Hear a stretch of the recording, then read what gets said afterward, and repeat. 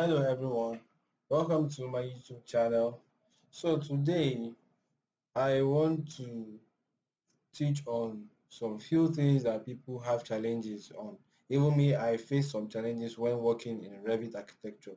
There are some things that we encounter that there are ways to get out of it. So we may have to be very ingenious to get out of it or to find a solution to it.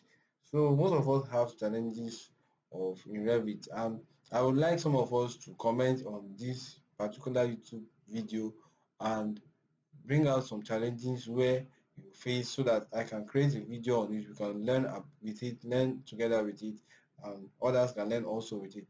So for today, I want to teach on how to rotate. So many of us know how to rotate. For example, if I want to rotate this table, we know how to rotate it to whatever angle we want to. Okay, so let's create a problem. Let me create a problem here and teach on how to rotate it. So first of all, let me create. Let's assume you want to rotate something, and you want to rotate it along an axis, but at specific angles. Okay, for example, let me explain what I mean. Let me create a model, for example. Okay, let me create a simple model using. Let me just use strip. Okay.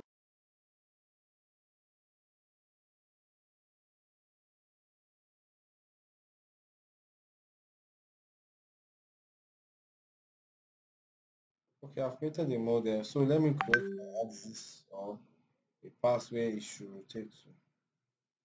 Let me drop it here. Okay. Okay, let's assume line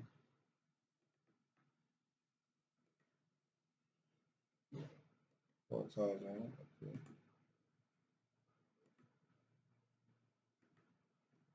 Okay, so let's assume I have this model and I want it to rotate to rotate around this axis.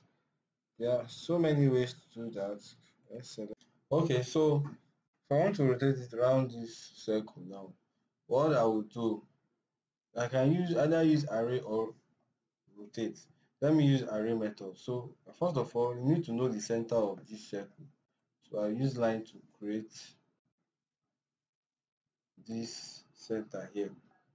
Okay, so I can have the center of the circle here.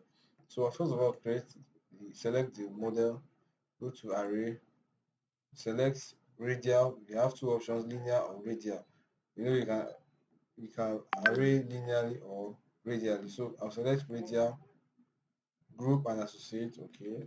So depending on how many number of objects you want. This one included.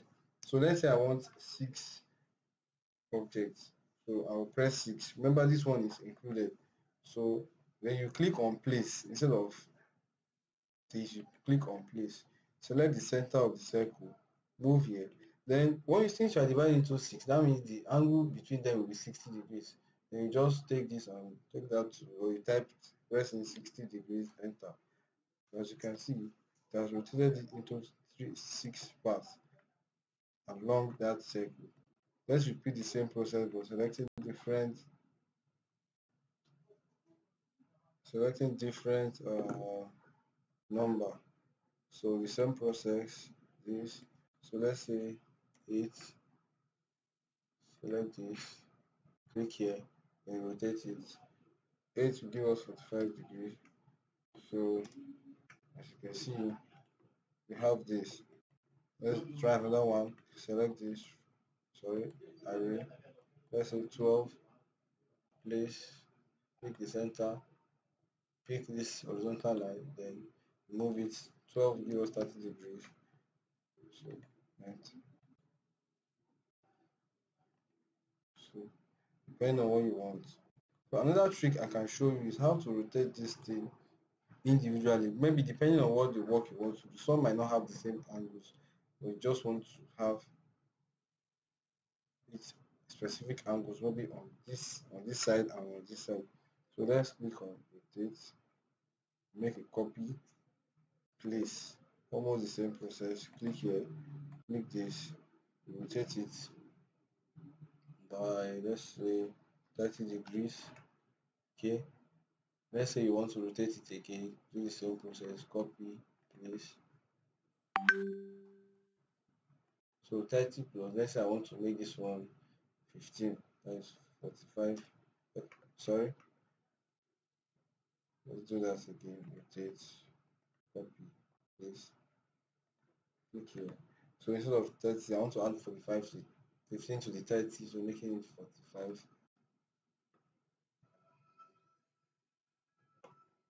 So after doing this, we can go ahead and rotate as many angles that you want. So another thing I want to show is how to mirror. So we can mirror this. There are two ways to mirror. That you can mirror on axis. That means you already have a point where you want to select. Okay. So that's all for that. There are so many other tricks. Please, if you have any other complaint, you can send it to comment on the chat on the YouTube video and we'll discuss on that. Thank you for watching. Please like and subscribe our other YouTube videos.